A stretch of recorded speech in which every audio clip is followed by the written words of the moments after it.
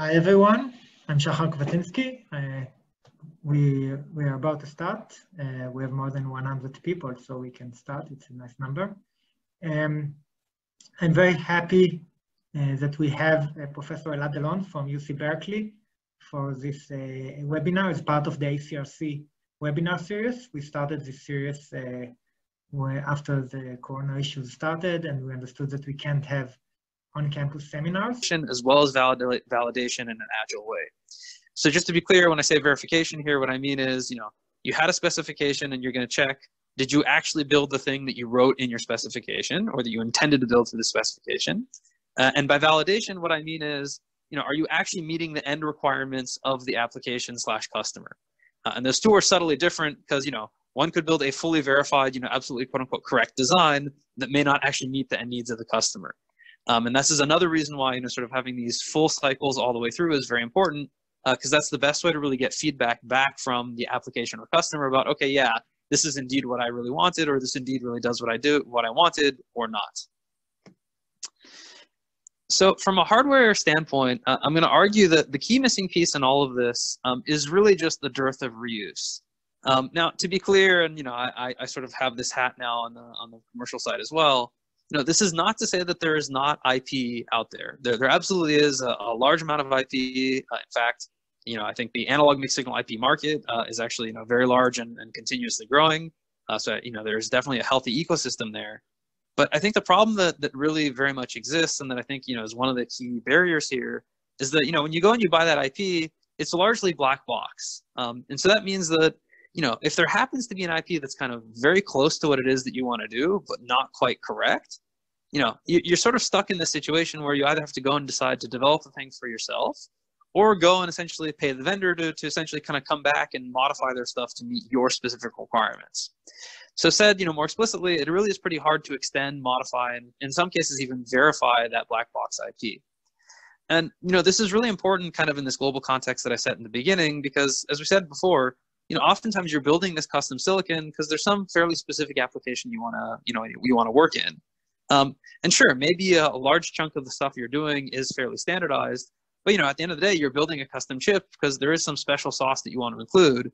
And oftentimes that special sauce will end up touching lots of little pieces of the subsystem that, otherwise, might have been IP, but now you need to make a change to them. And so that's where sort of this issue really becomes very, very difficult. So the overall approach that we've really been following at UC Berkeley is to essentially kind of follow the strategy of saying, look, we really should not be just developing individual chips and individual what I'm going to call instances. Instead, what we should really be doing is capturing our designers' methodologies in the form of an executable generator. So the idea of this executable generator is, rather than the designer saying, okay, yeah, I made this decision this way, I decided to resolve this trade-off in this way, and so on and so forth, is you're trying to get the designer to just write as a piece of executable code the approach that they took to come up with all these design decisions. And then instead of, again, actually delivering sort of the end of individual chip, the designer delivers that code, and then the code is executed to actually give you back the particular chip or instance that you're interested in. So the reason why we believe this is a very powerful approach is that this is really facilitating reuse in a strong way through kind of two key aspects. The first is that, if you've done it, if you have a reasonably good methodology and you've written the code in a reasonably good way, this should really be parameterized, right? You can kind of think about it, hey, like, I should be able to sort of reasonably gracefully figure out how do things scale as I change, let's say, for example, the number of processor cores, the number of IOs, or, the number of bits I want in a data converter, or so on and so forth, right? These are all things that should be essentially just parameters that are input to your generator. And therefore, if you actually really need to make a change, either because you need a different application or you just have, sort of a totally different instance in mind, that should be a fairly straightforward thing to do, right? You just run the code rather than going back and, bugging the human expert. Similarly, if we go back to this case that I was pointing at previously where, there was a thing that kind of did close to what I wanted, but not quite. Well, you can actually then go back into the generator code and incrementally extend it, right? You can say, okay, yeah, for this part of things, I really want to do it this way and not that way. You don't necessarily have to worry about all of the rest of it because you know that the rest of that is indeed capturing your current best known methodology. And again, when I say incremental extension, I'm talking about, incrementing or adjusting the generator itself, not the instance. So kind of, hopefully this all sounds, reasonably interesting and perhaps even compelling. But, at the end of the day, we're engineers, we want real data. And so, we've definitely been asking ourselves, well, all right, how do we really do this and how well does it really work? So answering this question has really been the goal of, my collaborators, my colleagues, my students, and myself over, I'd say, the last few years under a number of different programs. In particular, I'll mention more about this in a moment. The DARPA Craft program has funded and driven a lot of this work.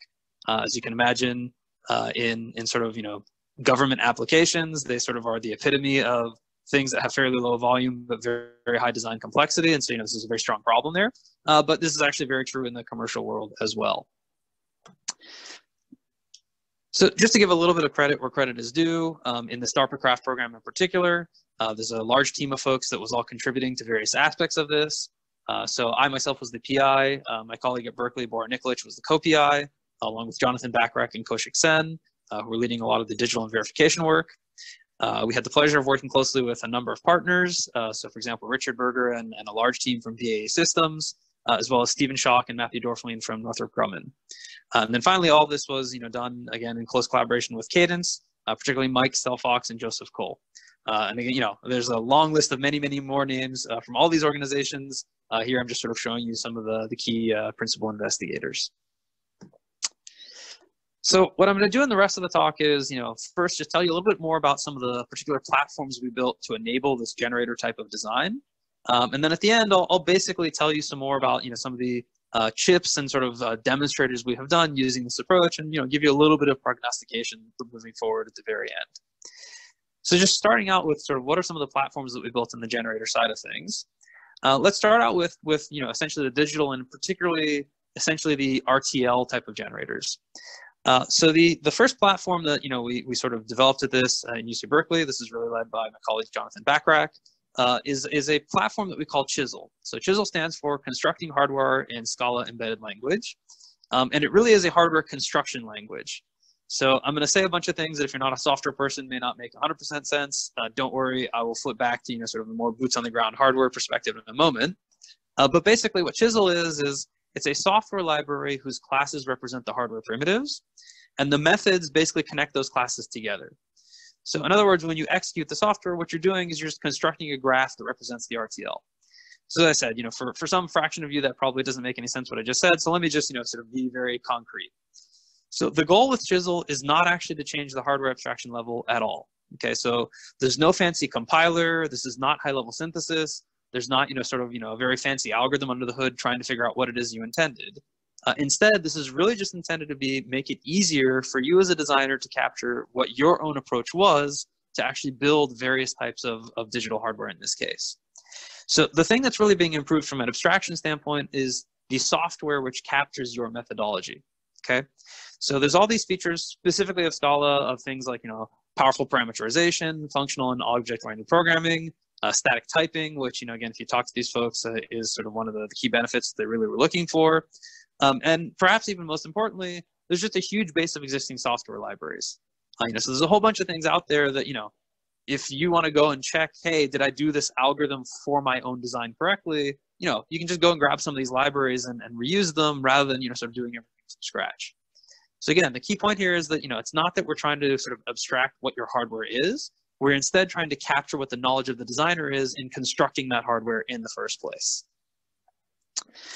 So Chisel actually, as I said, has been around for, I guess it's around 9 years or so now. There's been a whole number of chips that have been developed and designed in Chisel. In fact, I know of even some industry chips that are out there that have components of them that were done in Chisel. Although obviously I don't necessarily have their particular die photos to share here. Most of these were done at UC Berkeley. Some of these in collaboration with folks who, at least at the time, were at MIT. But you can see there's a pretty sort of decent progression of things that have been built up over time in a wide variety of process technologies. So I'm going to say a little bit more about some of these things that are over on the side relative to that DARPA Craft program. But these are in real state-of-the-art, or I should say near state-of-the-art types of process technologies. So for example, 16 nanometer from TSMC, it's a real FinFET process, and you'll see there's a good tens of millions of gates kind of on these chips, which for academic designs is quite a large endeavor. So there's another very kind of closely related aspect to all this, which I really want to highlight, which again, all of this stuff was being driven by reuse, right? And so if you think about some of your RTL, there's a chunk of it which is really being sort of very specifically driven by what implementation platform you're actually targeting it towards, right? So as an example, and this is sort of a simple one, let's say that I want to take some particular piece of RTL and target it to, an FPGA or emulation platform versus some particular process technology or some other different process technology. So you can imagine there's pieces of this that may be quite different depending upon what that implementation platform really would be. The simplest example of this that I always like to point to is just, well, hey, at the end of the day, I want probably some SRAMs, and so I have to, sort of go and actually point to specific SRAM macros in any given process technology. But the issue that you then quickly face is that, if I want my sort of whole generator to be reusable, I don't want it to be intimately linked to that specific SRAM macro because, I should be able to just say, hey, look, there's a memory thing that I want, and then later actually have it mapped to the particular process technology. So there's another aspect to this, which is really just what I'm going to call separation of concerns between kind of the core RTL itself and the platform-specific things that you want to do to either, sort of just build the thing at all, or perhaps to do sort of further optimizations. And so by separating those two things out, we can really maximize the reuse.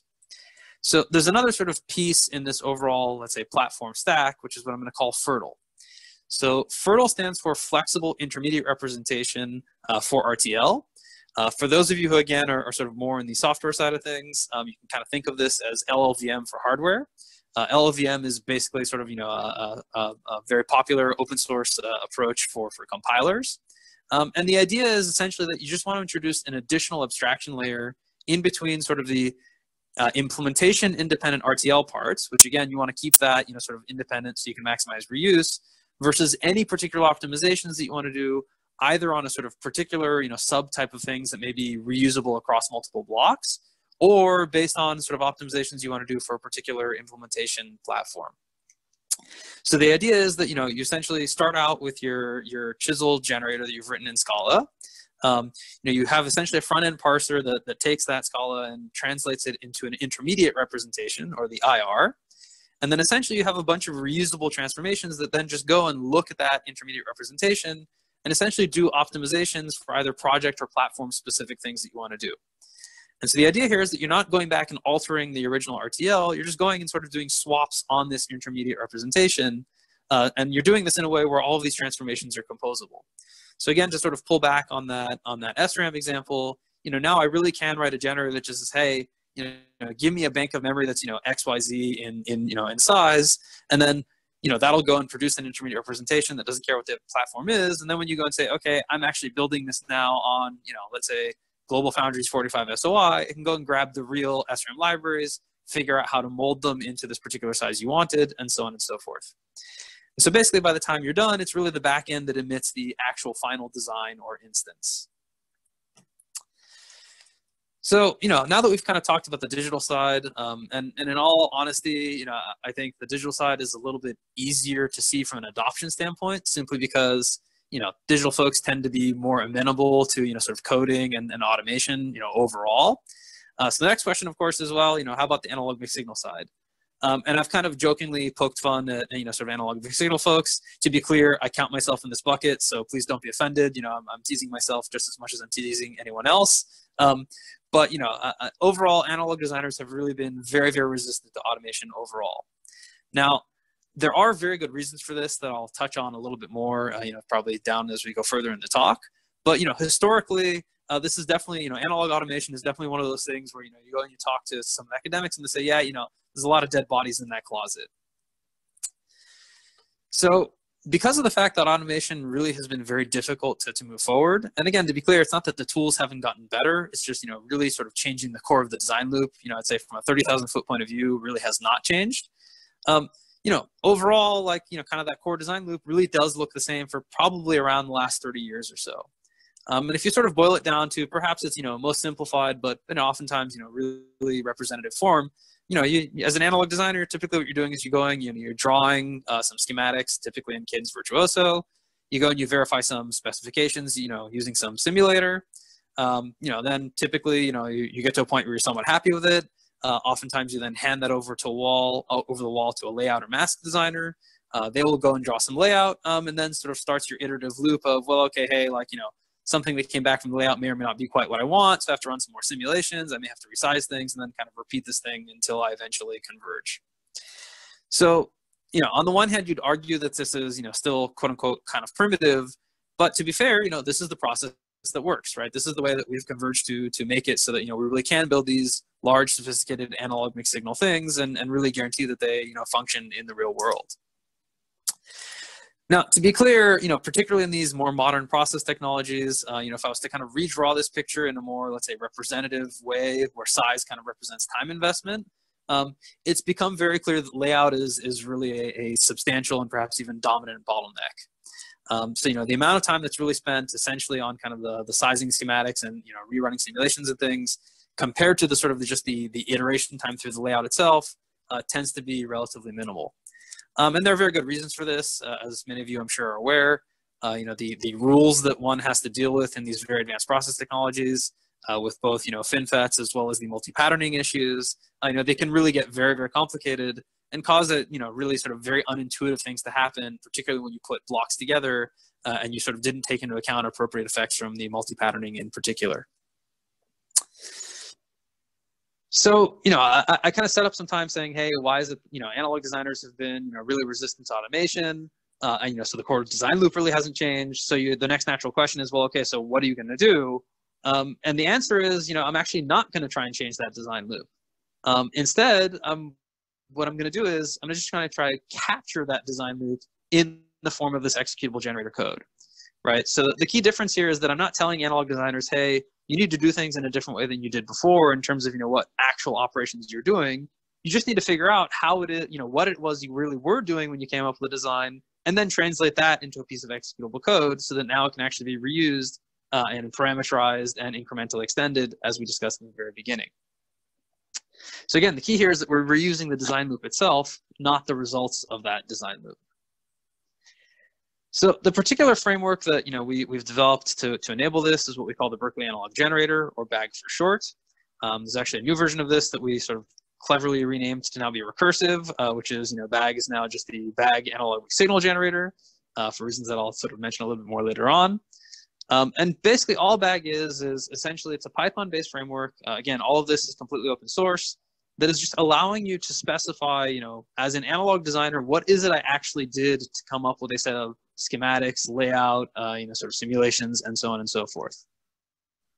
So to a zero-order approximation, you know, you can kind of think of BAG as just being something that takes care of all of the quote-unquote plumbing needed for you to write a piece of Python code that will replicate what you yourself do by hand. So for example, if you want to say, hey, this transistor should be sized, you know, with this number of fingers and with this width, you know, BAG gives you essentially all the methods you need to be able to do that and then actually have things show up in your Virtuoso instance afterwards. And, you know, I've just given this one fairly simplified example, but, you know, the general principle applies kind of across the entire CAD tool flow, particularly, you know, with at least this schematic layout loop that we've been talking about a moment ago. So just to give you a little bit more detail here, you know, if we sort of, you know, dive into what would like a full circuit generator look like. And to be clear, when I say a full circuit generator, you know, the ideal goal here would be something like, hey, give me a set of input for performance specifications, as well as, you know, particular process technology, and then just have the code go through and actually generate everything it is that you would need to actually have an end design, you know, really working. So the way we typically partition these things, you know, you can mostly focus kind of up on the top over here, at least for the moment. You know, the way we partition that is we typically say, all right, well, there's going to be this so-called design script, where this design script is going to take in those high-level performance specifications, and it's the design script's job to figure out how is it that I'm actually going to do all of this, the detailed sizing decisions to meet these performance specifications. Then underneath those is going to be the layout and schematic generators. So all the layout and schematic generators are supposed to do is they're supposed to take, you know, relatively low-level detailed parameters, things like transistor widths, lengths, you know, number of fingers, how many wiring tracks you need, things of this nature, and then just actually produce DRC, LVS correct schematics and layouts, you know, that represent those particular sets of parameters. Now, obviously closely associated with this, and, you know, again, I'll touch on this more a little bit later, you know, at the end of the day, a lot of times is actually spent verifying what you did. And so there's an entire verification framework that's also built into BAG. This is really where you're sort of building in all of these sort of simulations and, you know, sort of things that you do to try and check any particular instance you built. And as you can imagine, you know, this is also where there's going to be a lot of looping involved because your design script is going to go and run a bunch of simulations. and actually typically on the real post layout, sort of design, and then tell you, okay, hey, yeah, like I should probably resize this thing this way, or I actually couldn't meet this specification, or so on and so forth. Yeah, so just to be clear, it's this design script that's trying to capture sort of, what algorithm is it that the designer used to take these performance specifications and translate them into the lower level structural parameters used by the layout and schematic generators.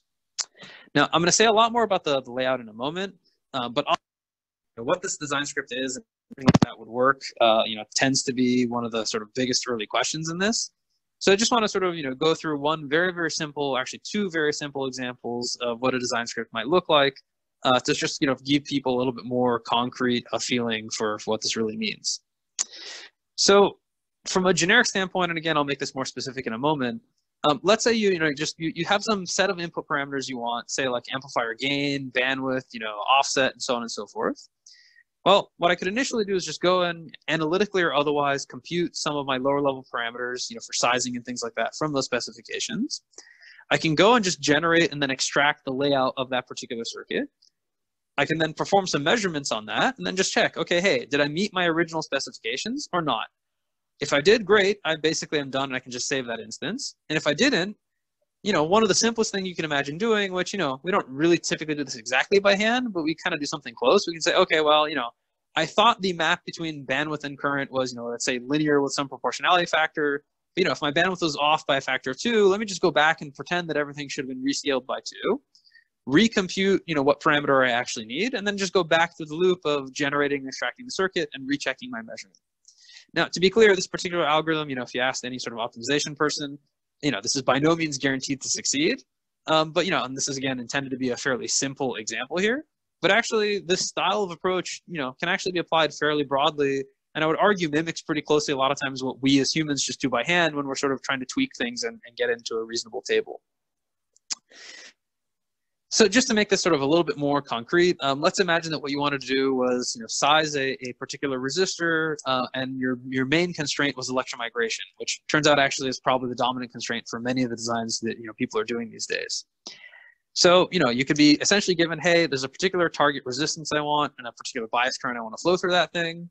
So let me just go and assume what the maximum width of this particular resistor could be, and then just compute how many of those resistors I need to put in parallel to actually satisfy the electromigration constraint given this bias current.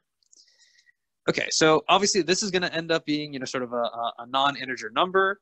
And so once I've chosen an appropriate integer, then I might actually have some additional capability relative to what I really need. So then I can go back and just reduce the width a little bit to just barely hit that electromigration constraint. Okay. Then I'm essentially almost done. I would just sort of compute, well, what is the length I need to actually meet the target resistance? And you'd think you're done. It's just that, sometimes, a particular process technology, that length might exceed the maximum length you're allowed to. And if that's the case, then you just break the thing into a series combinations of things, and then you're finally done. So just to give you another sort of more concrete example, let's say what you want to do was build a design script for like a simple differential amplifier. And in particular, all you cared about was the gain, the bandwidth, and the load capacitance. So you could just go and, let's say pick your transistor lengths and thresholds and ratios, all the biases and everything. You can just kind of go in and pick that somewhat arbitrarily. Look up all the small signal parameters from a table, and then just check, hey, is it even possible to meet the specifications, right? You can either do this analytically or through simulation. If it is, then great, we can kind of proceed. And if it's not, you just go back and pick something else. If it is possible, turns out it's actually really easy for this particular case to compute how much bias current you'd actually spend. And I've written the equation in that box there. If you're not familiar with it, I can point you to 3 different videos or whatever where I kind of drive this in class. It just happens to be one of my sort of favorite simple equations because it's really handy, but I won't spend too much time on that here. So once you've computed how much bias current you actually need, you can then say, all right, well, let me compare that against all the designs I've done, in particular the best designs I've gotten so far. If I happen to be doing better now, I'll keep this one. If not, I'll keep the previous best. And then I'll just check, hey, are there any options left? And if there are, I'll kind of loop back through. And if not, I'll just kind of come back and return the optimal instance. So again, this is really just sort of mimicking what I'd argue we sometimes do, by hand as humans. We just say, okay, hey, there's these set of specs I want. Let me go and kind of, pick, hey, I usually know that a low VT device is good. And I know that, sort of like either a minimum or 2x or 3x or whatever it is, channel length is good. And then you go and you sort of, check it out and see if it's really good, and then maybe make a couple comparisons. this whole sort of design script that I'm describing here is very much mimicking that hand approach. So now that we've, kind of gotten through, and hopefully I've given you a little bit more context on, what kind of approaches it is that we have in mind for capturing here. As I said before, where we tend to spend a lot of our time is actually in the layout. And so what I spend kind of the rest of the, sort of bag focus part on is just, how do we handle layout stuff? And what's hopefully clear here is that it's pretty hard to sort of directly use just a bunch of polygon drawing commands, right? Like if all you can do is say, put a rectangle here, put a rectangle there, and so on and so forth, it's pretty hard to see how you could really reuse that either to get sort of more, more parametric behavior in a given process technology, or equally importantly, being able to move from one process technology to the next.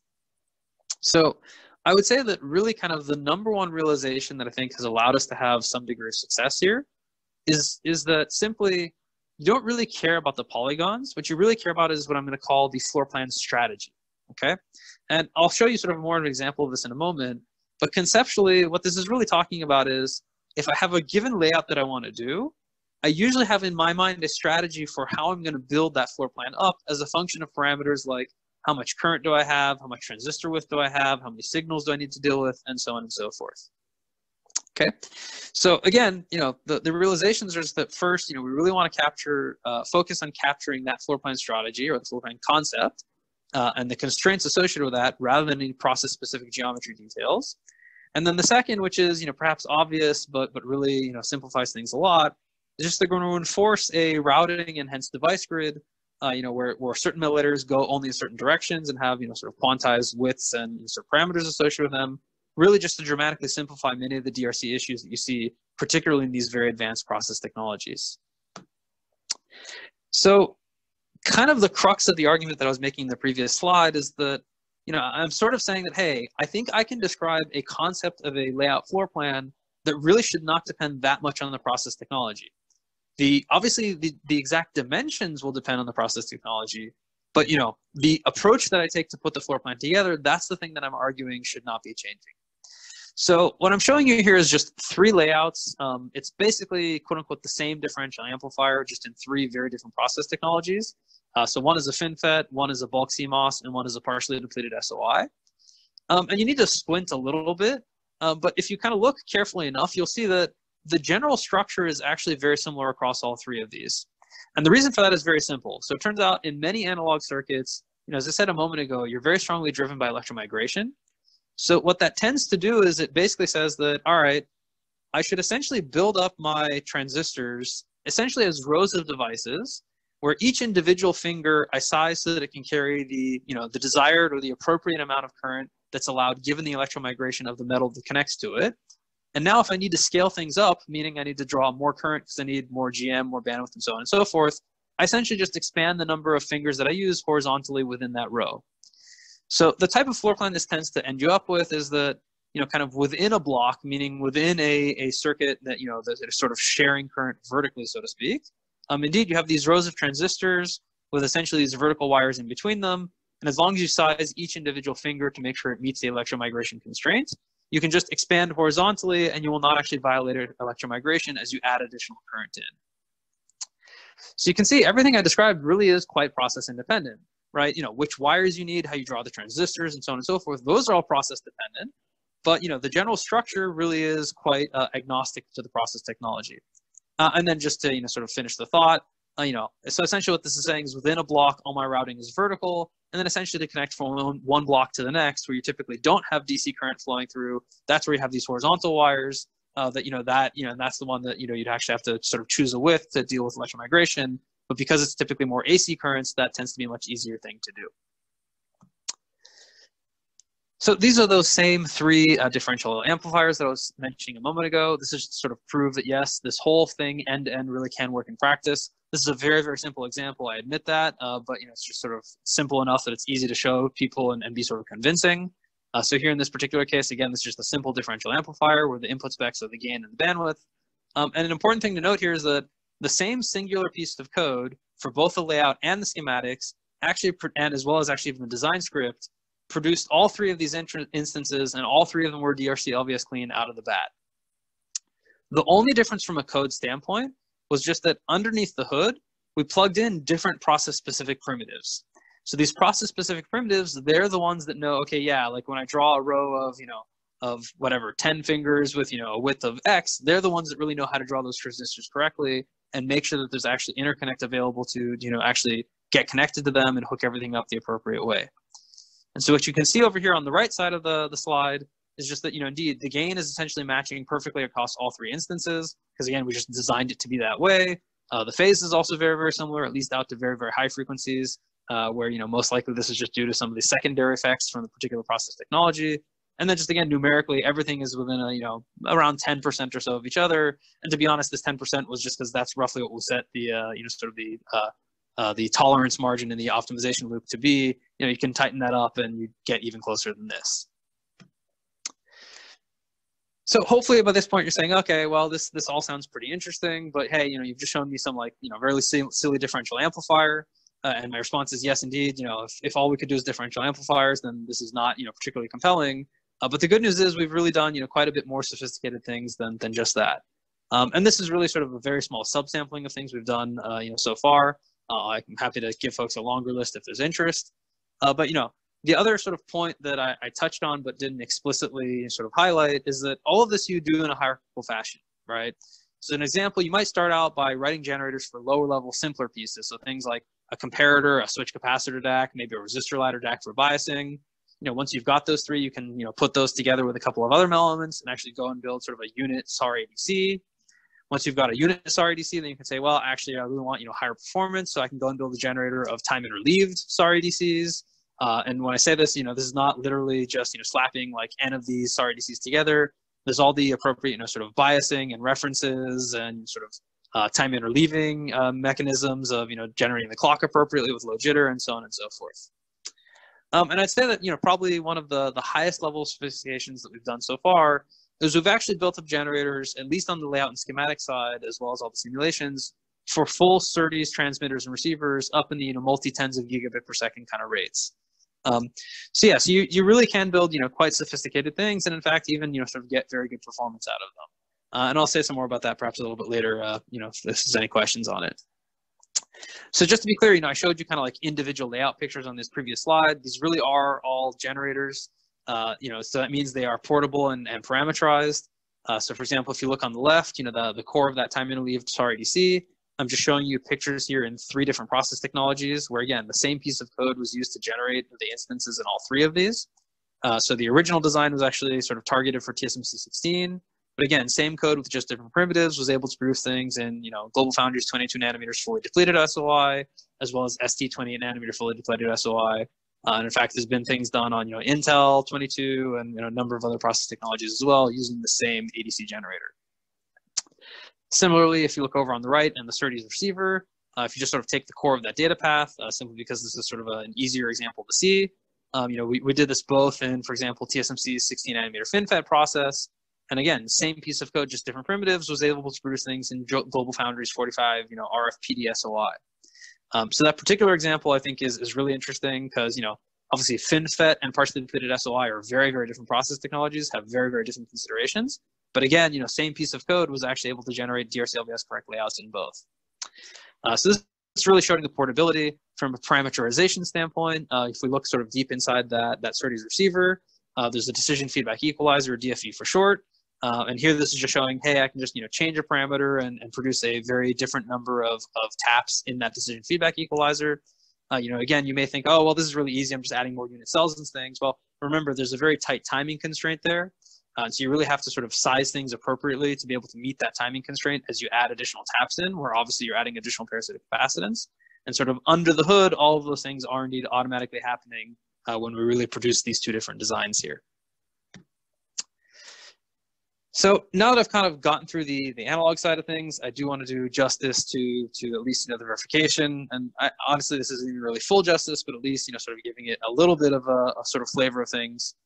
And if you sort of paid close attention to that chart I showed way back in the beginning, and I think I'm sure this jives with everyone's experiences as well. Oftentimes the verification part takes just as much, if not even actually substantially more, as really doing the design in the first place. And so if in all of this effort we just kind of capture the design but don't really capture the verification, then in many ways we really have not succeeded. So The answer is perhaps not going to be too surprising given the overall, sort of gist of the talk, which is just like we have generators that are capturing our best known methodologies for how we do the design in the first place, we need to build generators for how we do the verification as well. Okay, so we need some kind of generator that can go and produce essentially the full environment along with all the tests, essentially in close coordination with what are the design generators doing too. So when I say a verification generator, and here I'm kind of mostly implicitly talking about the digital side of things, but to be honest, much of this maps to analog as well. There's really two pieces to this.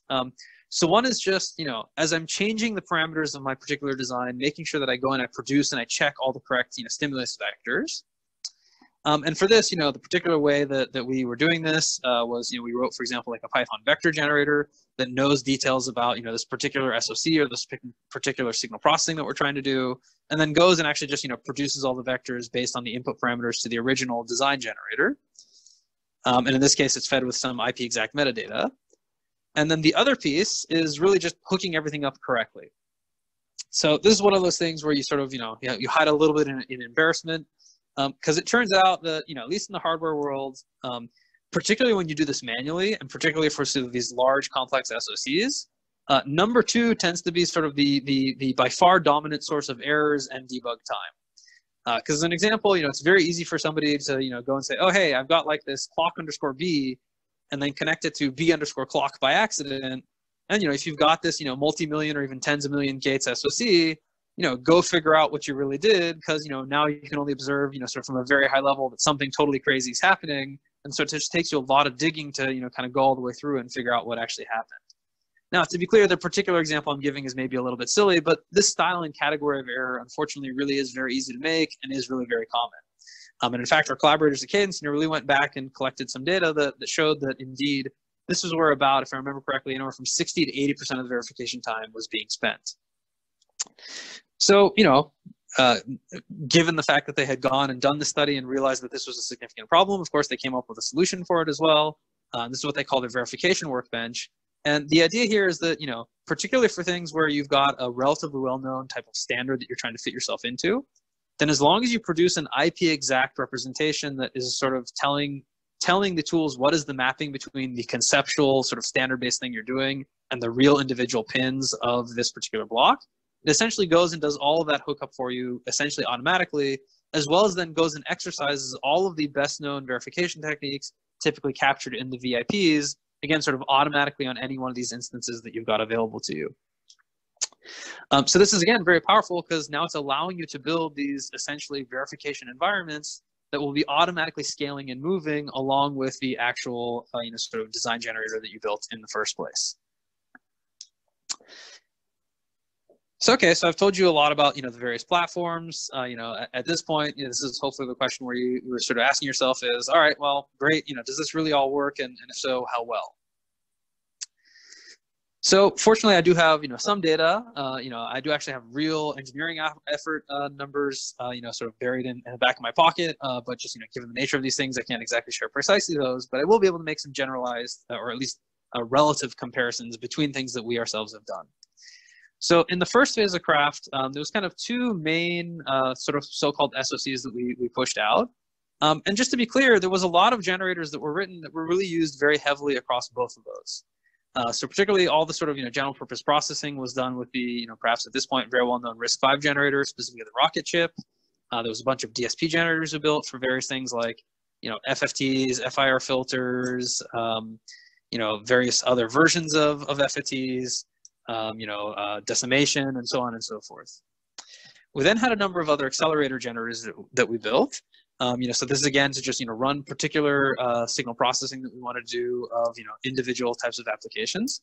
And in this particular example, on the analog mixed signal side, we really focused on the ADC generator and sort of a SerDes front end generator. So this ADC you can kind of see in the block diagram over here on the left. This is sort of for a generic, let's say, either radio or sort of radar type of front end, where essentially you have an ADC sort of right at the baseband, and then all the additional signal processing afterwards is done in the digital domain. And so for an academic design, these are both in TSMC 16 nanometer, by the way, I should say. These are reasonably sized SoCs. Nothing tremendous by industry standards by any means, but 10.3 million gates and 4.2 million gates you know, on a team, you know, roughly the size of what you can feed with a, you know, a couple of pizzas, you know, that's actually a pretty sort of interesting demonstration. Now, one of the other things we did here was we actually ported that signal analysis SoC to GF 14 nanometer. And again, one of the key goals here is to show that, you know, we really could be process technology agnostic. And, you know, from our data, we were able to do that with about 5x less effort than the original design we had done, you know, in the first place.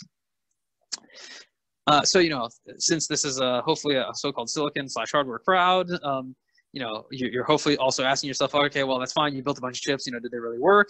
And the short answer is yes, indeed, the silicon worked. This is by no means an exhaustive set. This is just showing you kind of a couple of examples of, you know, characterizations that were done on different aspects of the silicon. So in this case, the ADC and the SerDes front end. These are sort of particular papers that were published on those. You can see some pictures from the lab just to give us, you know, a little bit more credibility that indeed this is all real. You can see some additional papers that, you know, we're talking kind of more of the SoC level aspects that I've highlighted at the bottom. But the bottom line is, yes, indeed, the silicon did actually work. And so this is to say that, you know, we were basically able to track the same sort of degree of quality of results as we were expecting from kind of the way we had done the design in the first place. So one of the sort of interesting things here is, you know, so I've told you what it was we built, but, you know, since that's kind of a baseline, it's hard to kind of see if that's really effective or not. So what we want to try and just sort of compare ourselves and see if this was really a good way of doing things, at least in this first phase, we went to sort of one of these commercial effort estimator tools. That particular tool at the time had not been updated to go sort of beyond 28 nanometer from a process technology standpoint. But interestingly enough, sort of the actual effort that we had spent was about 2 to 2.5 times lower than what the effort estimator kind of came up with for a 28 nanometer design. And as you can imagine, 16 nanometer, just again, because of the complexity of the design rules, tends to be a lot more difficult and therefore, you know, more effort to actually build. And so we were quite happy with these results, especially because this was really kind of our first shot out of the gate, where there's a lot of things that we were doing new all at once. And so as I'm hinting at here, there's a lot of time and effort spent on, you know, technology setup, you know, methodology and flow development, and so on and so forth. So again, we thought this was actually a very promising result because, you know, again, this is like the first time out, where with a generator, what you'd actually expect is that most of the savings would be, you know, later iterations when you're then really reusing that generator more substantially. So on that front, there was a number of chips that we built also in phase 2 of that program. I'd say probably the highlight of that one is the so-called 24, this multiprocessor SoC that we called Eagle. So that one was around 24.6 million gates. Again, you know, for sort of this one's like a single pizza box size team. You know, that was actually, I believe, a fairly impressive accomplishment. You know, had sort of a number of 28 gigabit per second SerDes on it, integrated with, I believe, 8 processor cores and 4 clusters with, you know, shared L2 cache, and, you know, so fairly realistic kind of example of an SoC, at least on the processing side of things, that one might want to build. But, you know, again, this was actually expanded beyond that. So there was like an AI accelerator that was built using this methodology. It was around 2.5 million gates or so. And there was actually a much more, let's say, analog RF-centric test chip that was done, which was really kind of focusing on massive MIMO, specifically the RF front ends, where, you know, we actually went in and reused that ADC generator, developed new DAC generators, you know, had some of these RF front end kind of things, and where the SerDes was really kind of expanding upon the previous work that we'd done in the previous phase. So I bring all these things up because, you know, at least now, since we have a second version, we can kind of compare ourselves against the first and how we did from an engineering effort standpoint. So in particular, if we kind of take the largest SoCs we had done, so that Craft P1, which is again was around 10 million gates or so, versus this Eagle, on the net, we spent about 2x less engineering effort for around 2.5x more gates, around a 3x higher core clock frequency, and I'd say around 4x higher sort of analog mixed signal complexity. Now, some of these numbers are really hard to compare because, as you can imagine, you know, sort of going and stamping down repeated instances of the same thing, you know, is a really fast way of getting, you know, sort of very large complexity counts with relatively low effort. Whereas if you have a lot of, you know, sort of individual disparate blocks, you know, that each one had to be, you know, somewhat more handcrafted, but then, you know, you really have a large number of those, then obviously those relative efforts are very different. But nonetheless, you know, just given sort of the degree of similarity and the number of generators we're able to reuse, I think this does fairly sort of clearly show that there has been a substantial benefit in going back and reusing those generators we developed in phase 1 to be able to kind of push the ball forward in this phase 2 set of designs. Now, to be clear, there are actually some silicon results from all these chips as well. Just for the sake of let's say, time, I'm not going to spend a lot of time on them. But again, things are very much matching with essentially what we expected, you know, from the initial design and the level of verification we did in terms of what we're seeing on the silicon results as well. So just as another teaser, you know, this is kind of showing you, if I kind of put all these things together and I really want to put together an overall SOC, this is just sort of showing you like the full end-to-end flow, at least from a very conceptual standpoint. And the main point that I wanted to highlight here is that, you know, essentially all the stuff that's in green can now become automated, you know, meaning that, you know, once you have a generator, you really can start, you know, doing these differing instances very, very quickly and rapidly. And kind of the manual work that you're sort of left to be done, and, you know, there's a little bit of the vision, but we're actually pretty close to this at this point, is to just go in and to say, hey, what are the specifications I actually even want from this particular instance in the first place? And so once you get to this point, you know, for sort of the level of complexity of SOCs that, you know, I was describing previously, you know, based on our run times and kind of, you know, previous experiences, once you get to this point, it really is about a week or so from changing, you know, the parameters to just essentially a completely brand new and verified SOC instance. Now, again, you know, this is for a certain degree of complexity. Obviously, the more the complexity is, the longer it will take you to actually, you know, sort of go and execute the flow. But this is just to give you a little bit of a teaser as to, you know, how effective this really can be when you get to that endpoint. So to kind of close all this out, you know, you know, another natural question is just, all right, well, so great, you know, there's a bunch of this academic work that was done. You know, are folks out in industry really starting to do this in the real world? So the first sort of thing I want to point to is just if you go and take a look at a company called Sci5, and this is just a sort of snapshot from one of the talks that they gave. You know, this is almost a couple of years ago now. It turns out, you know, their kind of big push is essentially in the design services for RISC-V based SOCs. And really their business is very strongly built upon essentially having, you know, a very powerful chisel-based generator for RISC-V based SOCs that they, you know, essentially built off of the work that was initially done at Berkeley, but then very much, you know, pushed it very far forward and from an industrial and commercial standpoint. And you can actually go, if you go to their website, in fact, I think they've even updated it since there, you know, they essentially have this web interface where you go in and say, hey, you know, here are the parameters I want from my core. And you'll just sort of click a button here on the website, but, you know, back in the back end, there's basically an engineer that, you know, grabs your parameters, enters that into the chisel generator, and will send you back the generated, essentially either core or SOC, as the case may be. So just to go back to, you know, sort of another part, which, you know, at least for me is a little bit closer to let's say my heart, so to speak. And, you know, we can ask about, well, what about those analog folks, which, you know, as we said, were really kind of back in the Stone Age and using the Stone Age tools, so to speak. And again, I'm making fun of myself here mostly more than anyone else. You know, I'd say that there are some folks that are kind of dipping their toes in the water a little bit now. You know, and there's kind of a couple different aspects to that. You know, so one is just, you know, I think the biggest change for most people is that, you know, realizing that, okay, hey, like, what is it that I really did? And then sort of structurally writing that down is just oftentimes a different approach than people are used to, even though really the core of the loop itself has not changed. It's just, you know, forced to more explicitly express it. And so there's some degree of you know, sort of, let's say, challenge with that. And then, you know, largely generationally speaking, you know, they're also just folks that, you know, are not very, let's say, familiar with just coding in general. And so I think that's the other sort of obvious challenge that's there. But the good news is that I think both of those are actually very much barriers that can be overcome. And, you know, I'll say some more about that if folks are interested. So, you know, as I said, you know, people I think are starting to dip their toes in the water a little bit on the analog mixed signal front. But really to help try and drive that ball forward, that's why some of my students and I decided to kind of co-found this company called Blue Cheetah Analog Design, or BC Analog for short. And the idea here is really that, you know, we kind of just grabbed the set of folks that, you know, really had the leadership in terms of developing the BAG framework itself, as well as sort of how one writes these analog generators. And the idea is that we really want to leverage that framework. The framework itself will always continue to be in the open source. But we really want to leverage those frameworks to go and essentially just start providing to people analog mixed signal solutions, just really at much lower barrier to entry than exists today. And that's either because of, you know, our ability to move to process technologies, you know, to other process technologies more rapidly, or because of our ability to sort of have these generators customize things more specifically to an individual customer's individual needs. So hopefully the very last question that, you know, is in many of your folks' minds is, well, okay, so this all sounds really interesting. You know, I would really like to start reaping some of these benefits. You know, how do I actually just start doing this? How do I get into this mode of really writing generators for myself too? And the good news is that, you know, one of the big things we did in that DARPA Craft program was go and just develop these so-called boot camps that are all sort of totally open source and out there on the web.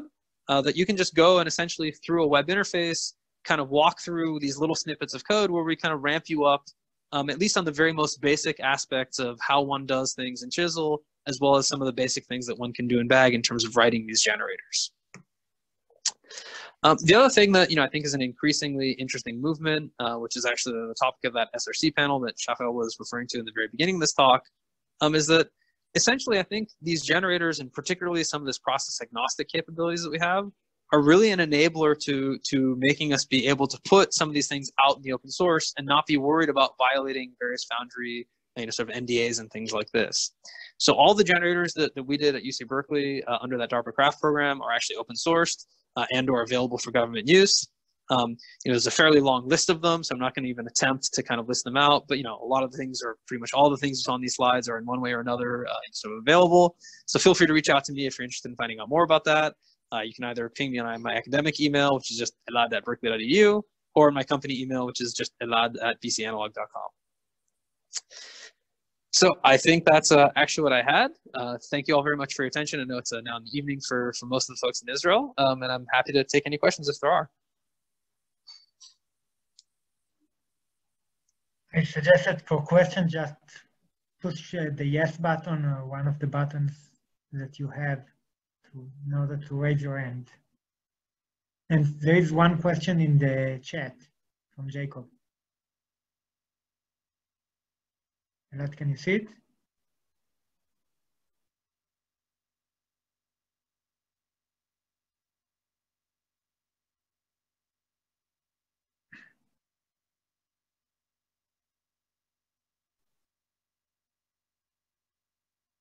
Elad, I think you are muted again.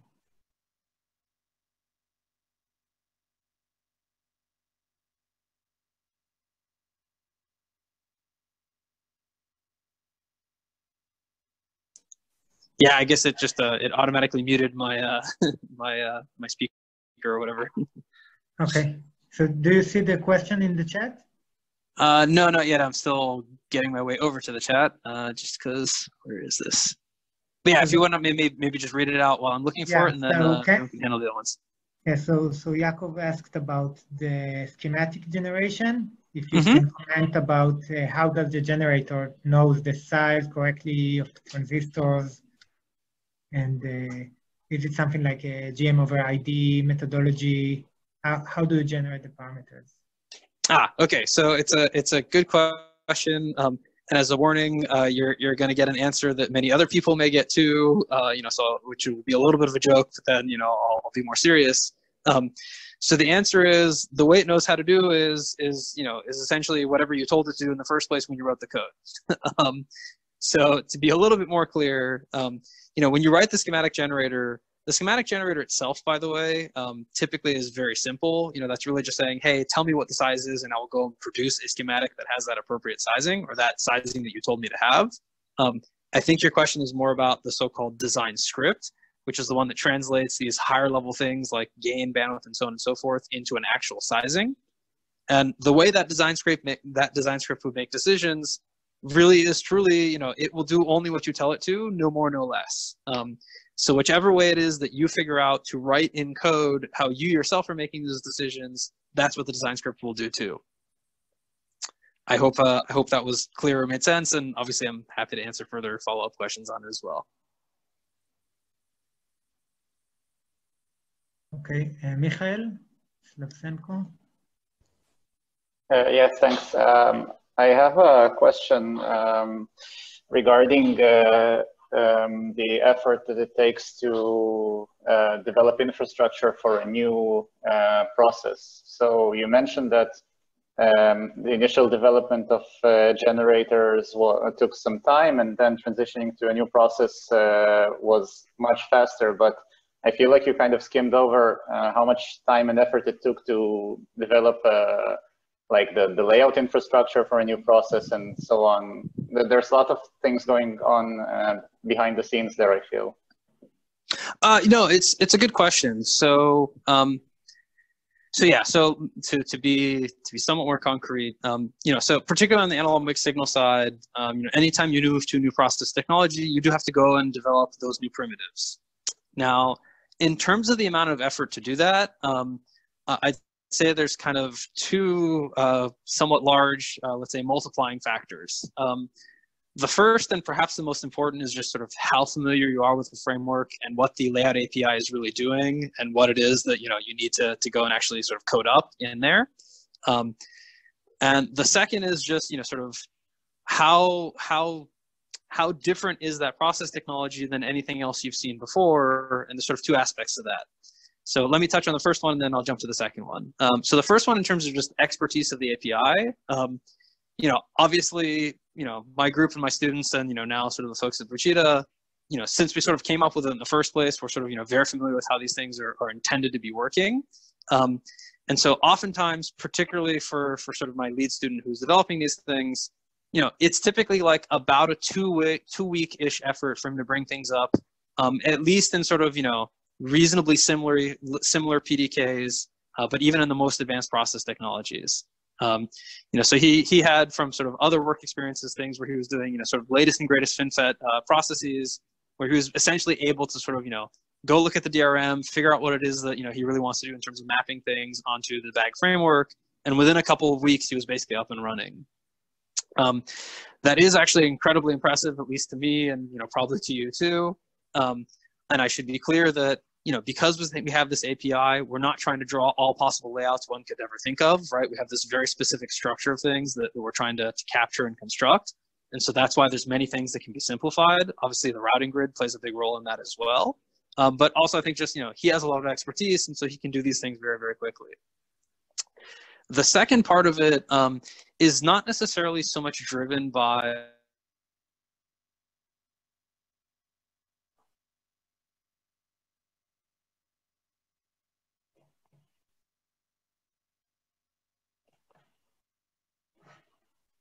Elad, you are muted again.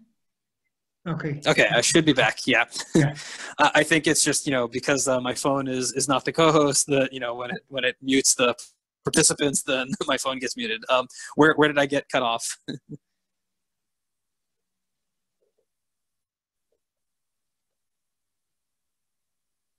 Oh, can you guys hear me? Yeah, I was muted. I think the last two sentences were missing. Okay, got it. Yeah, so basically, just to sort of quickly recap, for folks that have expertise in the framework, as I said, 2 weeks-ish is kind of a typical number that I've seen, and whether that's 2 weeks to a month, varies a bit on the PDK. But in terms of, let's say, the other aspects of things where you potentially end up spending some time when you do these porting activities, it is possible that somebody comes up with a completely new way of doing transistors with a completely new set of rules and things like that, and then obviously you have to go back and re-examine the API and sort of add all those pieces in. But I'd say that the much more common occurrence is not so much in the primitives themselves, but rather that what'll happen is that when you originally wrote your layout generator, you had an implicit floor plan in mind, and you made some sort of assumptions about, for example, hey, I can fit this number of, say, vertical metal pitches in sort of, this number of transistors. And it just turns out that now when you move processes, that's no longer true. And so then when you try and rerun things, obviously it breaks because, now you have too much width or too little width or so on and so forth. And so I'd say that the larger sort of category of things that tends to take a little bit more time is when just the concept of floor plan you had needs to be augmented or modified or even changed completely because of these implicit assumptions you made in the first place. So long answer to a good question, but I hope that gave you some more color on it. Okay, any other questions? Yeah, Alon. Yes, so I'm wondering, did you have any experience with migrating of technology? No, because not so long ago I worked as a physical designer, and one of the notions, the ideas that we don't need automation or generators like that is that when you go to a new technology, so the difference is so big that you can do things like that? Yeah, it's a good question, and I don't think there's a global answer because as soon as I say, oh no, like everything we've ever done has always worked, somebody will come up with some very bizarre transistor that behaves in a totally different way, and at least from a layout standpoint, and then there'll be a lot of work to re-engineer things. So I think the meta idea here is really that what you're really trying to capture is what you know how to do, and essentially you want to make it so that for all the stuff you really know how to do, you should not be repeating that manually, right? Like that's the stuff that you should really be re-executing in a generator. And if indeed something new happens that you never thought of before and you don't know how to handle, then that's where you as a human should be spending your time, right? And to be clear, once you spent your time to figure out, okay, well, how do I handle this new thing?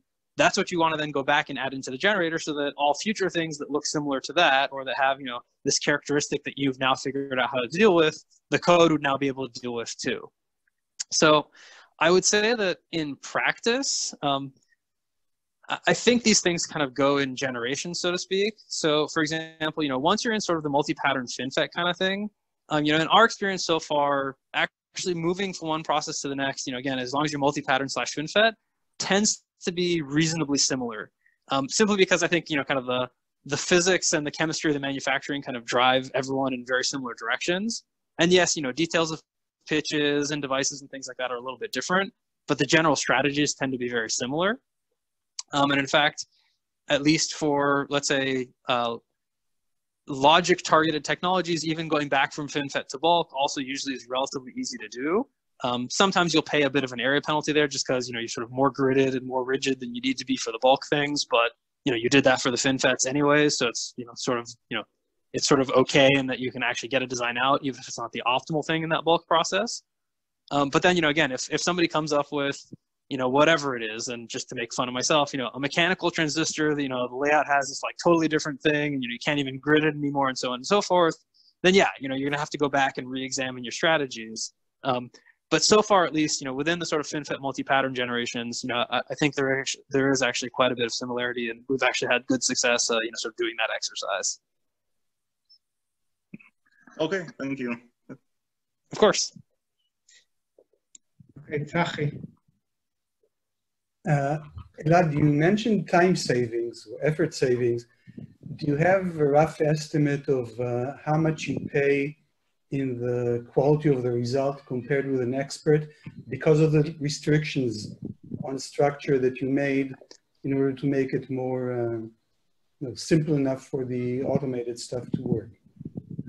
Yeah, I always like getting this question. So to be complete, your mileage will vary because obviously depending on how good of a designer you are, as well as how good you are at capturing what it is that you do, the results will very, very much vary. But I'll at least give you some anecdotal evidence of sort of things that we have done in the past. So we obviously anticipated this question, a while ago. And so one of the first experiments we actually did was, so I had a student that was working on essentially a 60 plus gigabit per second serial link. This was actually done in a 65 nanometer process. So I mentioned all of this just to say this was really pushing the bleeding edge of performance. And it was ISC paper, JSC, et cetera, and we never told anybody, but we actually used the generator to build that thing. And interestingly enough, well, I should be careful. We actually did two versions of it. One was we sort of did the fully handcrafted one that, was published and et cetera. Then we did the other one that actually, used the same design methodologies but captured the generator and, also built some other things around it. And what was really interesting was that the one we did with the generator actually turned out to be a little bit better from a sort of power, essentially at the same performance. It was like 3 or 4%, lower in power. And the main reason for that was just that essentially when you do these things by hand, particularly through the long layout loop, there's a lot of things that you do which to be suboptimal, like, okay, hey, I have this long chain of latches in this equalizer. I'm just going to size them all to be the same, even though in reality they could actually be slightly different because, hey, it's only a few % different and it'll be way faster for me to just do it that way. Whereas if I actually have a generator, I can size things individually and, the generator doesn't care, right? It can optimize everything. It's just computer time. So in that particular case, it did actually turn out to be a little bit better. And And again, I think it just has to do with this thing of, things that are super tedious to do by hand, code doesn't care about tedium, it's just going to run, right? Having said that, I wouldn't claim this is going to be universally true, right? There's always going to be some weird specific thing that people will want to do that, at least in the most basic version of the API wouldn't exist. And we certainly run into that. And the answer there is that, you don't have to be sort of religious about these things in the sense of, you can always go back and sort of add in things that can essentially interface with these more customized cells. And in fact, there's an entire kind of layout style or layout engine, I should say. It was called Lego that followed that approach. Where you could say, okay, hey, there's this thing that I really don't know how to do this generically, but I know exactly how to do it in this process. So I'll go and I'll build this thing up as a kind of custom cell. But then all the stuff around it, I want to be able to encapsulate in the rest of the framework. And so that's kind of the strategy that I would suggest there. But to loop all the way back, yeah, I mean, in general, actually, our performance results have been sort of very comparable with what we ourselves were doing by hand. But it's definitely a, your mileage will vary kind of thing. Okay, thanks. Of course. Okay. There's a question in the chat from Evgeny about RF and millimeter wave parts. What about generating digitally controlled oscillators or time to digital converter? Yeah. So the studies that I had briefly mentioned that was done on that Eagle chip, that one actually had sort of a 14 gig DCO in it. It's actually both a D/VCO because it has both digital and analog controls in it. I guess it was a little bit hard to see from the picture, being obviously it has inductors in it. It's got a resonant buffer and things like that. So that's a good example of sort of an EM-driven type of design where there was actually, sort of the additional EM simulation tools that were integrated in as well. That's probably the farthest along. Well, so yeah, I mean, so that's one example of sort of, inductor-based design type of thing. We have done some sort of power amplifiers at lower frequencies that, again, use this generator-based framework. And I actually have a student right now who's working on building a bunch of generators specifically in the millimeter wave domain. And I'd say that, overall that's gone, I think, reasonably well. And it really, I think with all of these kind of the key thing, very much harks back to the same initial point, which is, as long as you can kind of express for yourself in a structural way how it is that you go about doing these things, then typically we can find a way to make the code work to do sort of the same thing. The bigger challenge tends to be, okay, well, even if I built a design by hand before, and we all do this, right? Me too, right? Like there's some things that you just sort of do by intuition or guess or, sort of random walk. And those are the ones where you sort of end up having to spend some more time on saying, okay, well, what did I really do, right? Well, how is it that I really got to this point so that I can then reflect that in the code and then make, sort of more robust and repeatable decisions. Whereas, and again, by hand, it's sometimes faster to say, well, okay, I know approximately this thing sort of, behaves maybe this way, and I'll maybe just tweak it a couple of times. And then you just have to sort of answer for yourself, okay, well, like, what was I basing that tweaking off of that, sort of drove me in that direction? And that's where you sort of write the code to do the same thing. So I do indeed believe that all of those are very possible. And, again, we have some preliminary results in that direction. It's really just all about sort of how well we ourselves as designers know how to build those things so that we can then write that as a piece of code. Next, Claudio. Yes, you hear me? Yes. Yes, we can.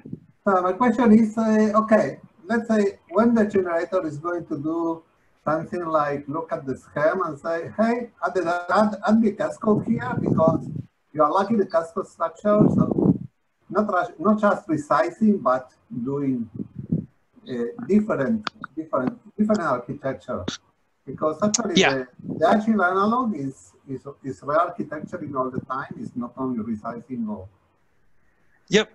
No, that's a great question, and the short answer is yes. And as I guess I warned, the longer answer is whatever you yourself know how to do, you can make the code do too. So basically, the key there would be, hey, if I know what set of constraints or parameters it is that drives me to change the architecture, and I can programmatically capture that, then I can also make the code do the same thing. And there's a number of different ways you can imagine to do it. So let's take like a PLL as an example. One could imagine a hierarchical PLL generator where you come in with a set of specifications, say like phase noise and things of this nature. And then you could do some preliminary characterization and look at it and say, okay, well, hey, if I really want, this level of phase noise, I actually am forced to go to an LC, and then at that point, you would invoke the LC oscillator sort of generator and the LC-based PLL generator. Whereas, okay, hey, maybe if I'm in this other regime and I really care about area, then I would go and switch to a ring oscillator-based design. So those things absolutely can be done. I guess as I hinted at a little bit already, the just practical way you tend to do it usually is by sort of partitioning out these sub-generators of different architectures, and then above it deciding which one to actually make use of.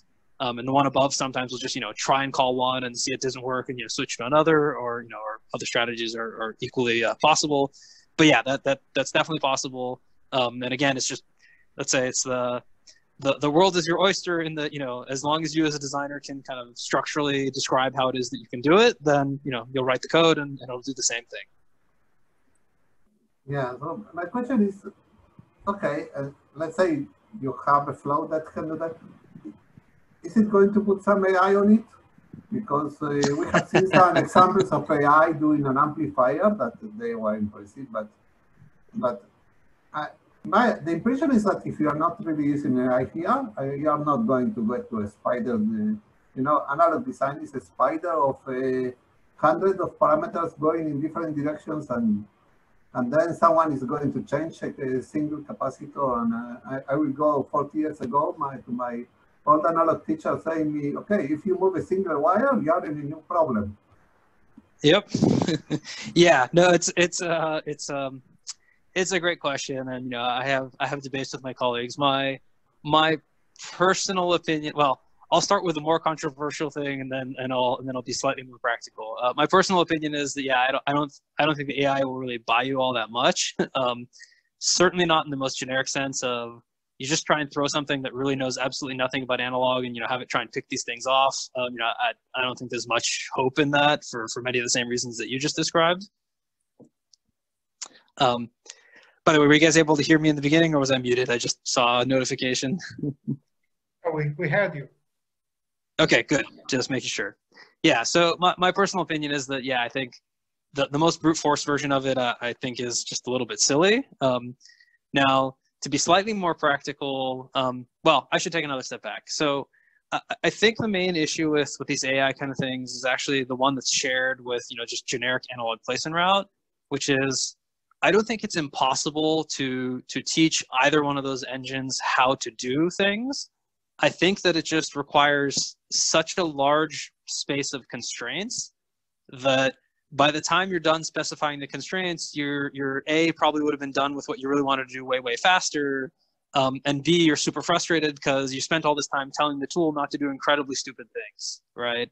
And so that's actually kind of why we took the approach we did with BAG, which was we said, hey, look, with analog, there's all these unmodeled effects, there's all this sort of inherent knowledge.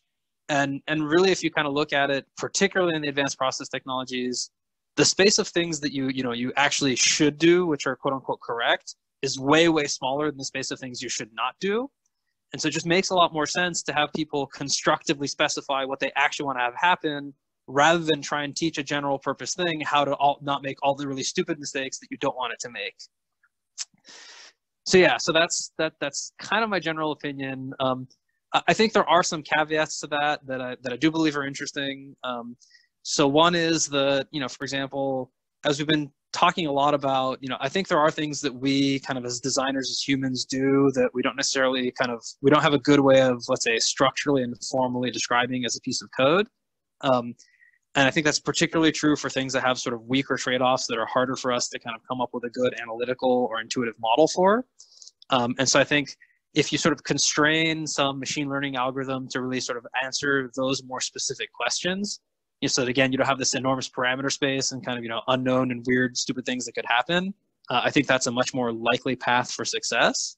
And then the other one, which I will admit, I think is academically at least interesting, and we'll see if it goes anywhere. One of the side interesting things is that if I really do have these generators, I can actually start to produce a lot of different instances. And as you probably know very well, for machine learning, one of the most powerful ways to be successful is to just get a whole crap ton of data. And so I do think there's a potential way you could do this, which is you go and you write the thing you really know how to do, kind of from your design experience, from your intuition and everything as a generator. spray out a whole bunch of instances and then see what happens with the, you know, with the AI that interacts with it. The last thing I'll mention is that, you know, there are some efforts from some of my colleagues at Berkeley where, you know, for example, the layout problem they're not trying to solve. They just write, you know, sort of bag generators the same way that we do now.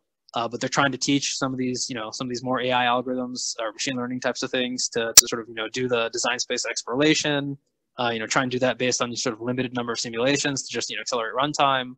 I mean, again, I think those are pretty interesting, especially if you really couple that with, you know, sort of specifically going after pieces of things that the designers can't express as well, right? Because that's where I think there's sort of the most bang for the buck in terms of, hey, there's a thing that I don't exactly know how I wanted to do it, but I can kind of give you a general direction and have the AI go and figure out sort of, you know, really, okay, yeah, is it L of exactly, you know, 90 nanometers or 90.3 or so on and so forth. So great question, long answer, but I hope it gave you a flavor of things. Great. Idan?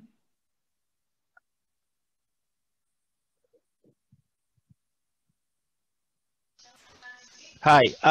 So what I was wondering, it seems like a lot of what you're trying to do is working between like streamlining things, but also making things or giving you more versatile options, making things a little bit more modular for you to be able to do a lot of different things using the same base. And it kind of goes to what Claudio said about AI, but I was wondering if not, you know, if you don't think that AI can work in that way, have you tried implementing, because it seems like this is one person, right, sitting down, writing his philosophy of design into a generator, and I was wondering if there was anything where, like, you know, a team had different, or like tried to code a generator that had different philosophies that you could choose from as you were going, like choose what, you know, trade-offs you wanted to do and being given options along the way. Yeah, it's a very interesting question. We haven't exactly done precisely what you described. Well, yes and no. So I think there's kind of two really interesting pieces to what you're asking about. And one of them is kind of a little bit of a twist on what you said, and then the other I'll sort of address directly. So the twist on it is, you know, there's many different ways that one can attempt to sort of accelerate, you know, in absolute time, you know, in execution. And obviously one of the best ways to do that is to be able to do things in parallel. And so one of the things that I think is quite interesting with generators is it does allow you to parallelize things, I think, much more naturally than sort of the typical design flow would sort of lead you to believe is the case. Because, for example, if I already have a general floor plan strategy in mind, I can go and actually start writing layout generator long before I have any idea how to actually really size the thing. And similarly, I can go and actually, you know, sort of build up the schematic generator, build up all the behavioral models, start building some of the design, you know, algorithm infrastructure, you know, sort of somewhat in parallel with all these other things, you know, really going on at the same time. And perhaps most importantly, I can build all the verification infrastructure. And as you were hinting at, I'm probably going to try and do that in a way that's somewhat generalized and modular so that, you know, let's say I have a particular way of building, say, a VCO, you know, many of the tests that you do don't depend on the details of the VCO, right? They just, you know, I want to characterize phase noise, I want to characterize, you know, sort of maximum minimum oscillating frequencies, I want to characterize tuning ranges and so on and so forth. You know, these are all things that, you know, once I build one powerful enough, you know, sort of infrastructure, I can really apply to many, many different design instances. So I think there is a you know, really interesting opportunity for just kind of more parallelization than otherwise is possible, which again is kind of the related thing to your question. In terms of the specifics of your question, yeah, so like, there are definitely cases where, you know, there are things inside of it that sort of say, okay, hey, like, you know, if you run into this case, you know, try it this way, and if you run into that case, try it this other way. This tends to actually happen a lot in the layout for kind of reasons I hinted at previously of, you know, are you device pitch limited or wire pitch limited or so on and so forth. At least, you know, sort of so far, when we have actually multiple experts, we've tried to kind of get everybody into a room and sort of bang it out and kind of, you know, figure out why person X did, you know, thing A and person Y did thing B, and, you know, and try and reconcile them, you know, to try and sort of make the one generator kind of be as good as we think everybody should make it. But in principle, you know, you could write the code the way that you described too, you know, just depends on obviously the exact application. And actually that's also, you know, let's say one hidden motive that I kind of have in all of this is that, you know, I hope if all these things are successful enough, particularly on the academic side, people will just start putting these generators out in the open source. And then people really can go and evaluate very specifically, okay, hey, like, you know, person X did this thing and, you know, that got them this result, and person Y did this other thing and got them a very similar result. You know, let's actually go through and see where the decisions were made, and, you know, see how if we tweak things, you know, what will really change. So yeah, I think there's a lot of interesting opportunities there, I guess is maybe the way I'd summarize it. Thank you. Of course. Do we have other questions? Okay, I think not. So Elad, Sachi, I think one. Yeah, Elad, I want to take you back to your first couple of slides. You don't need to go there. You made two backgrounds. One was that presently the IP market is a black box. If it fits, good. If not, not. How do you see the new modularity? Do I buy a tweakable IP and adapt it, or do I go finer grain and get a layout generator from source 1 and something else generator from 2 and put it together to make my Certus or whatever? And the other question related to another statement you made, you said that today the cost of an SoC is roughly, I think you said $300 million. Right, that's quoted from IBS. Suppose I adopt this whole thing and it works and everything is fine, what would the number come down to? Optimistic. Yeah. Yeah, no, those are both great questions. So let me start with, let me start with the second one. So I think the answer there obviously is going to heavily depend on what exactly is sort of the business that you're in. So where this is going to be most efficient is where you have something that A, has a lot of variance, meaning that, you know, there's a family or class of things you're trying to do, and there's different sort of types of SoCs you want to build for that class of things, where each one may, you know, sort of somewhat look very different, but the approach that you take to build each of them is very, very similar. You know, so it's kind of like, take the stupidest example of it, you know, like something where like, oh, in some application spaces you have a single core, and in others you have, you know, many cores. Again, that's a really dumb example, but it's just to give you the flavor. You know, I think in those cases, you know, you can easily be looking at, you know, 10 to even perhaps 30x kind of numbers. And again, that just very much depends on, you know, how many variants you have, you know, exactly what you're doing. But, you know, in practice, that does seem to be a very achievable thing to do. And in fact, I think there are companies that, even if not with the exact methodologies that we have, you know, follow similar approaches, and that's sort of a good degree of their success in, you know, sort of covering a product space.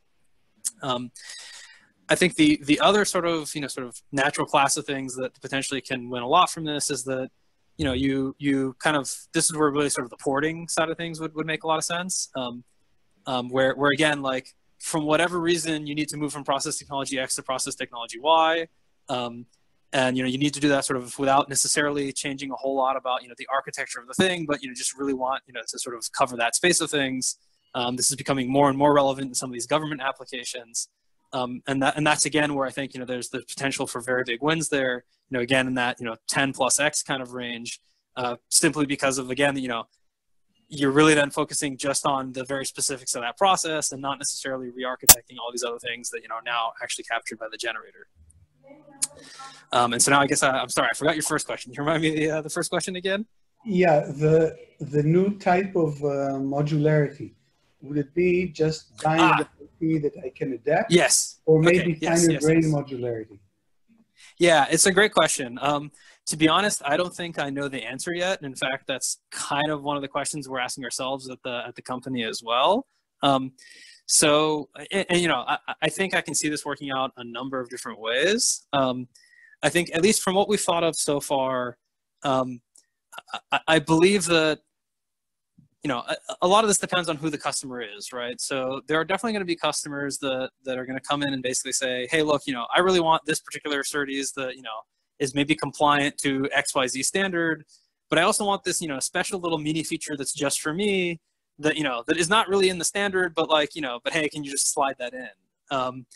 And so I think to the extent that the generator, you know, sort of has capability to do that, I think the sort of model that starts to make sense, which, to be clear, is actually very much borrowed from what Sci5 is doing, is you basically say, okay, hey, you know, pay us a subscription for the generator. here are sort of the suite of things that you can play around with. And then basically, have the customer sort of drive what it is that they really want. And essentially, it's probably going to be the case that, sort of the people who are experts in the code are always going to be the one really running the code. But, at least in terms of presenting an interface that people can see what it is that they can play with, that's what I think would be the natural way to partition that. But that's, again, that's closer to, I think, the traditional IP model. It's also certainly possible that, as you're hinting at, someone may just say, okay, hey, look, like you've got a really good layout generator for this DCO. And and that was costing me a lot of my time and effort in my previous, CERTIs or whatever it was. So I'm going to go and buy that thing from you, but I'm going to, sort of build everything else around it, either from other vendors or from my own way or so on and so forth. So yeah, so I think both of those are certainly possible. And, we're kind of doing the experiment live to see which way it'll go. And, the answer may be both, or maybe, one of them just turns out to win for sort of market reasons. Yeah, and which way that goes, I'm not sure yet. And what's your message to a student considering getting into VLSI design or analog? That more of them would be needed, or fewer, or only the best, or what's the? No, it's a great question. I think my answer, and I've sort of gotten other versions of this question, which are sort of like, oh hey, like what about machine learning? Is my job going to go away? All these other kinds of things. I think the answer is really, if you really know what you're doing and you really have deep expertise and knowledge, there will always be lots and lots of jobs for you. So the message I usually give people is, hey, look, if this is the thing that you're interested in, you're excited in, you go, you get that knowledge and expertise, you will be very, very well employed. And that's, since I now have sort of both hats, I can see it from sort of both sides of, we're constantly looking for people that really have that expertise. And, from all my friends at larger companies, that's remained true, to this day, despite Corona-Geddon and everything. So yeah, that's what I tell people is, like getting expertise, getting the depth, of knowledge, that will never go away. Because even in the most sort of aggressive forms of AI that, where they've had the largest degrees of success so far, there's always what they call the quote unquote domain expert that's driving stuff. So, getting that expertise, I think, is a very stable bet. Okay. Elad, I have a follow-up question, but so it's not only about job security, right? So do you think that the skills for an analog designer will be different? Like they will need to be programmers and they won't touch a virtuoso anymore? Yeah, it's a great question. I don't think virtuoso is ever going to go away, and I don't say that only because I collaborate with Cadence. I think debug is always critical, and you always want to debug in the thing that people are most familiar with. I do think that sort of familiarity with programming, and perhaps equally importantly is just sort of comfort with programming and thinking of things that way, I think indeed will be very important. And I guess, Shachal and others, you can probably back me up on this, but at least in my experience, for sort of the newer generations of students, I'd count this up to, 10 plus years ago even, being comfortable with software and code is kind of a non-issue for most of the students that I see. And I'd say, by most, I mean like probably 90+%. In fact, as I assume you guys also see, the battle is usually the other way around of, hey, no, look, there's this hardware stuff. Like, you should really think about that too. It's actually pretty cool. And you can even leverage some of your software skills. So I think that there's definitely kind of a generational thing there of, for a lot of the sort of, younger folks, being able to do things in code really is not very much of a barrier. However, of course, typically speaking, many of the current experts, don't necessarily fall in that particular category of things. And so there's another sort of interesting set of experiments that, so far have actually worked out reasonably well of, can you basically couple these younger people that, have good domain knowledge, but are not necessarily the expert yet, but are comfortable with coding? Can you compare those folks up with, the real experts in a particular, circuit or block or whatever it is? And can you do something sort of really productive with that? And as I said, that's, a little bit of experiment in progress, but so far preliminary data seems to say that, yeah, that can actually work out pretty well. Because it sort of both helps the domain expert, sort of say, okay, yeah, here's really what I was actually doing, as well as then obviously trains up, sort of the younger person to kind of figure out, okay, hey, like, yeah, this is why this is important. And, for them, putting into the code usually is quite straightforward. Great. Okay. Do we have other questions? I think not. So Elad, I want to thank you again for your time and for the great talk. And thank you. We hope to see you soon after all the coronavirus stuff. Right, exactly. Yes, I hope to visit you guys sometime soon too. Yeah. It's safer anyhow. Right. Well, particularly these days. Yeah. Okay. Thank you. Great. Thanks so much. Take care, everybody. Bye-bye. Bye-bye. Thanks, bye.